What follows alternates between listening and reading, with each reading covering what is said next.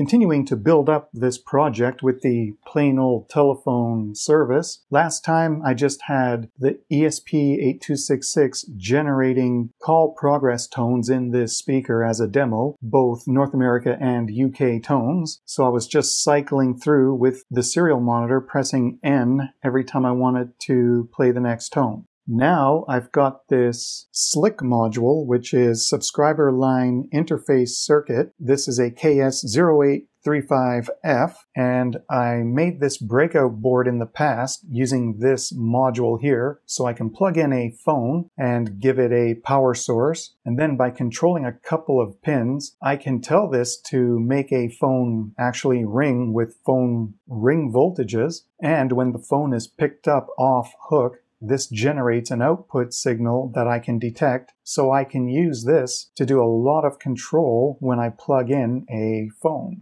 And because I plan to expand this system even further, there's only so many GPIO on the ESP8266, so I'm using a PCF8574 GPIO expander so that just over the two I2C wires, I can read the switch hook to tell when this phone is picked up, and I can control this SLIC module to generate ring voltages and make the phone physically ring when I want. And my flowchart skills are not that great, but looking at this newer flowchart, I can still cycle through generating those call progress tones. So I'll do that now. If I reset the module,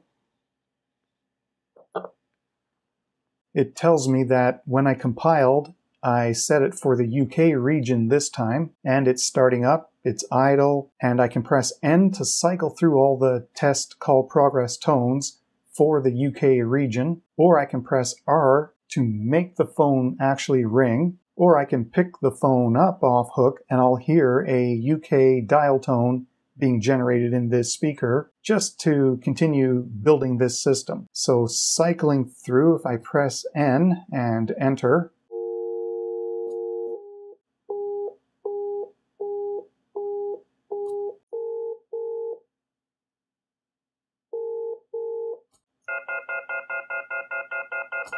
then eventually I get back to the idle state when I press N enough times. So now I'll pick up the phone and hear the dial tone. No, something's all weird. All right, what went wrong? See here, it's telling me it's getting basically an IRQ repeatedly now, saying the phone is off hook. So to me, it's like there's a loose wire. There we go. Okay, so I'm going to start over, reboot. Okay, now quickly I'll cycle through those tones again just to see if I get this in the same state, see that it's not a bug. Okay, now I'm back where I was originally, trying to pick the phone up off hook and hear a dial tone. Now it's working. Sometimes this has been happening throughout the day and I have to move things around. It's most likely, hopefully, these DuPont wires, who knows how old they are, and they keep kind of getting a little loose. So I move things around and they start working. I'm hoping that's what it is. So again, pick this up. It tells me with the light it's off hook, and then the sketch generates the dial tone. So that's just to show where I'm going with all of this. But now if I press R in the serial monitor to make it ring, it will ring and then wait for me to pick it up. And because of the way the sketch is, once I pick it up, it'll go away from the ring mode back to idle. And because it's still picked up, it'll just do that other demo where it shows the light and plays dial tone. So there's the UK ring, and if I answer it, of course it gave me the dial tone as expected. I'll ring it again.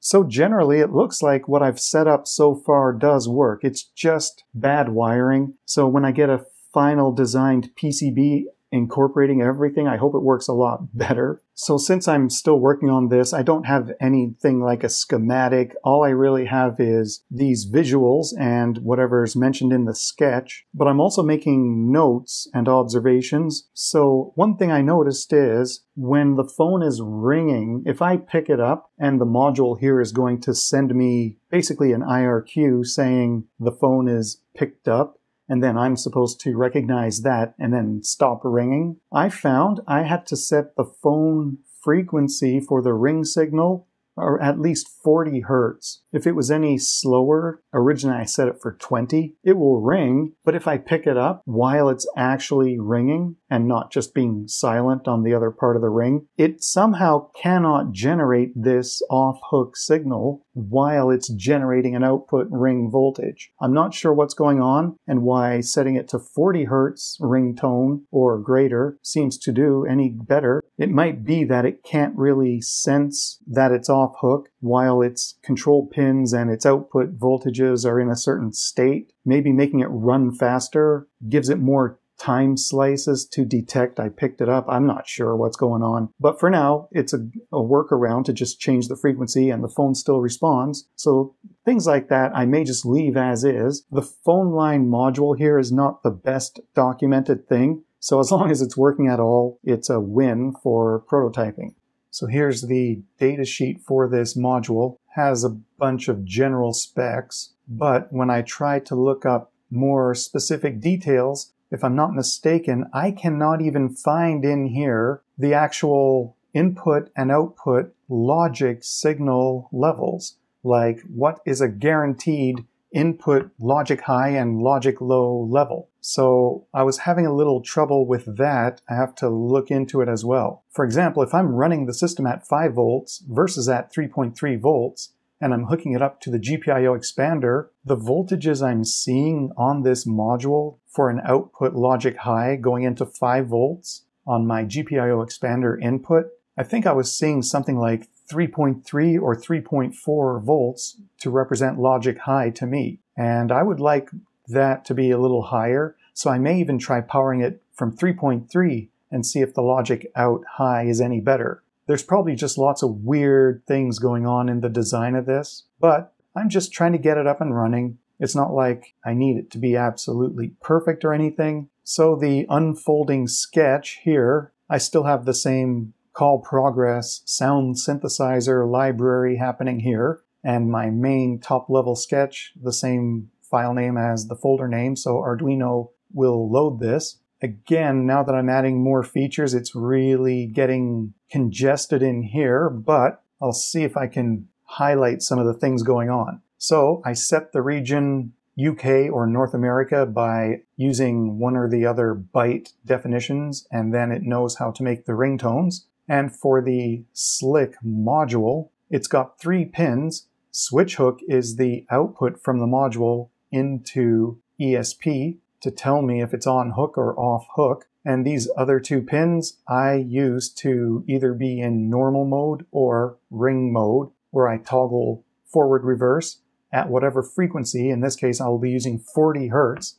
to generate a ring voltage out to the phone. Bunch of variables here that I'm using within the sketch. For example, similar to how I'm generating tones for call progress, when I'm actually ringing the phone with that SLIC module, I have to control how long the ring is sounding and then silent, and possibly sounding and possibly silent again. Whether I'm in North America or UK, it's going to be on and off at different rates as it rings the real phone. So I control that similar to how I did with the call progress tones. Here I currently set the phone to ring at 45 hertz, and then I do a calculation to figure out the period of this frequency in milliseconds, so I know how long to tell the module to start ringing and then stop ringing. I created this system flag byte, and currently at least I'm using 2 flags so that whenever it's convenient I can get a current status of whether the phone is on or off hook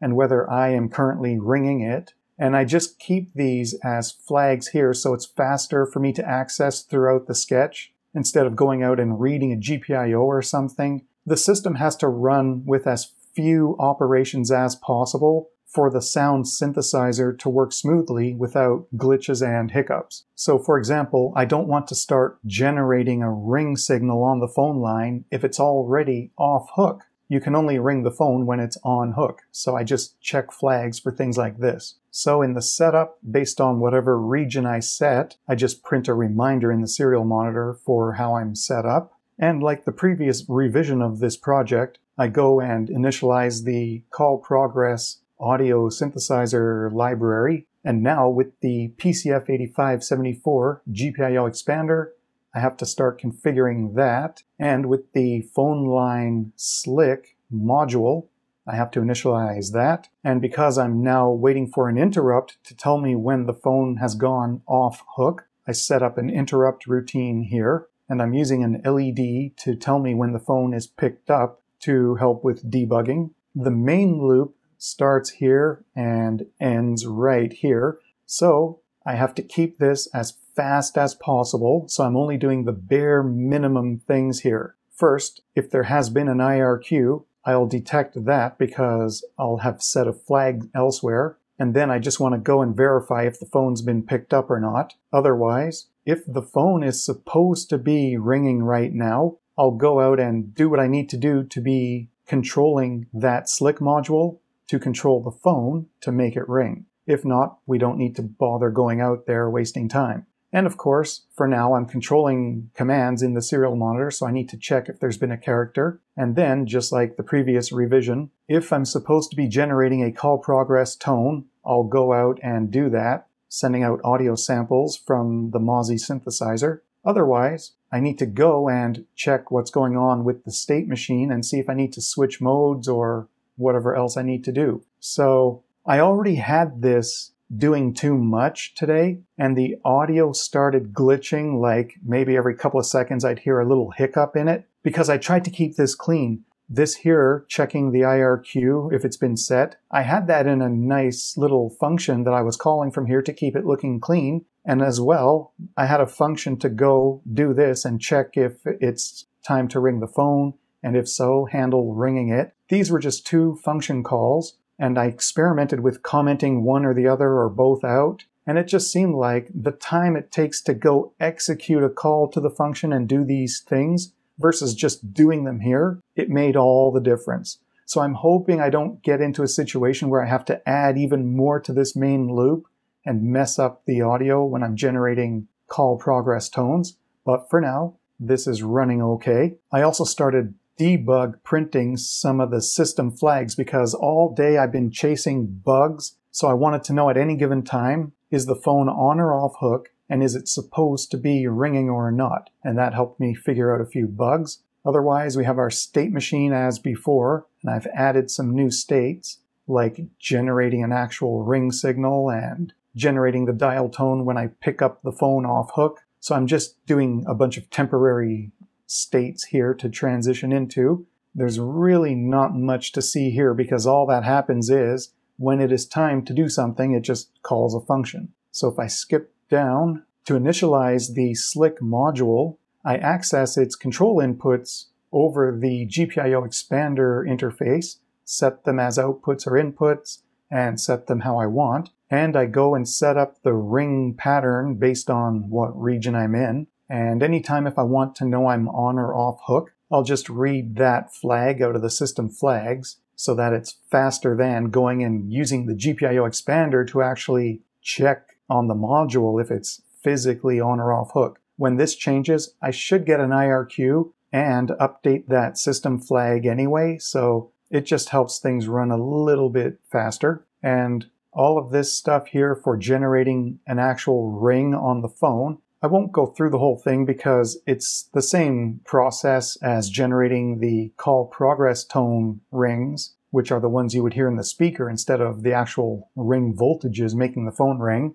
But I'm doing it in the same on-off timing pattern. So I basically copied the process here. And if I'm going to be ringing the phone, I set the system flag to say that I am ringing so I can keep track of that. I start using timers, and based on lapsed time, I'm controlling the ring voltages on the phone interface at the right frequency. and with the right on-off pattern for UK or North America. So that's basically where it's at for now. I'm just going to keep building up this sketch, adding more features, maybe adding more hardware, adjusting how it's being controlled, and ultimately, I want to duplicate the setup and have a phone or a modem on each side and have all of this working together so one can call the other.